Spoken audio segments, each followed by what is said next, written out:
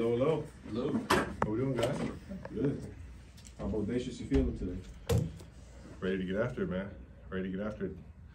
Buffalo, cold, playoff game. Not getting any better, baby. You guys have been a pretty good road team over the years. Something you can put your finger on why you guys have been so efficient? I think from the top down, Coach Reed does a great job of challenging everybody in the building. You know, it's not easy to go anywhere and get a win in the NFL, let alone in the playoffs. And with that being said, you know, it's a challenge that has to be met during the week, and Coach Reed does a great job of kind of getting everything organized in that regard. How does he do that? Like, how does he challenge you guys? Starts with team meetings, setting the tempo and how we're going to attack him, and just the mind frame and just the mindset that we got to have throughout the week to get some good work in. There aren't many guys on this team that have played road playoff games. You've done it before. You got any message for the guys who have just been here at Arrowhead playing these games? I think the biggest thing is just instead of it being on the road game, because everybody's played on the road, I think that it's more so in the playoffs, just we take it up a notch from the wild card weekend last weekend. The playoffs, it just everything just kind of it speeds up as you go along in the playoffs, and that's, I think, is more important to stay focused, understand your assignments a little bit more, so you can go out there and play as fast as you possibly can. There's been a lot more snow still in Buffalo, so the stands are going to have snow. There were snowballs kind of getting thrown during some of the plays when they were playing the Steelers last week. That's a hostile environment, isn't it? Yeah. I mean, you got to just coach. It's Bills Mafia, man. Yeah. That's why that's their home field advantage. That's why it's. I'm sure the guys love playing for that fan base. You know, I grew up in Cleveland, man. We were throwing beer bottles at people, so.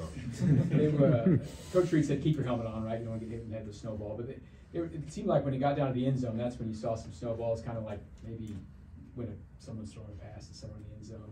Yeah, I'm watching the same stuff you're watching. I don't think there's any way to stop it. I just think, you know, you got to play in the conditions that you're playing. Trev, we've seen Jason's emotion, the past week or so, and I know he's not made any decision yet. How much are your thoughts with him and communicating with him in this process right now? Yeah, it came out that he retired, and he didn't really say any of that. So it's just the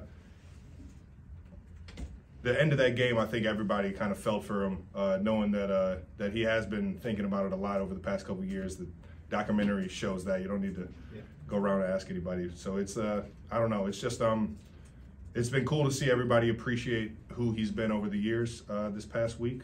But I think the big guy's still got some football left if he wants it. Travis, what impressed you most about Rashid's first ever playoff performance last week?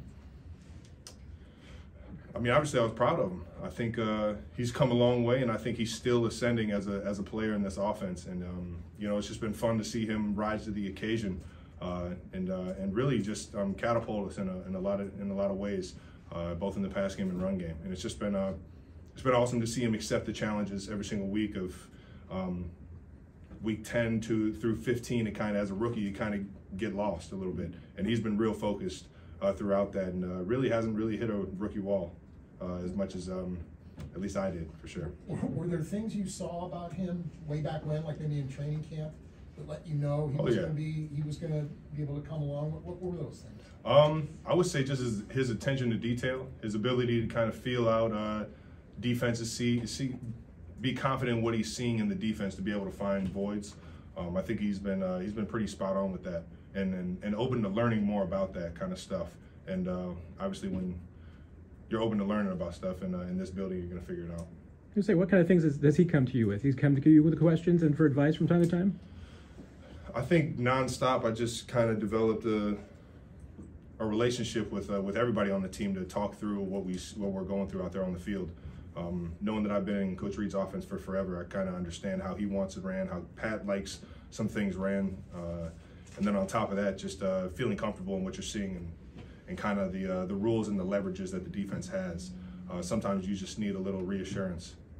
He's talked about that as far as, you know, the options on routes and learning that and everything, and he's starting to kind of get a feel for it. How long did it take you to get a feel for, you know, how your freelancing abilities? It took me about, I'd probably say 5 to 6 years to feel comfortable that Coach Reed trusts me with some of the stuff I was doing. But it all happens in practice first, and you either get told don't ever do it again, or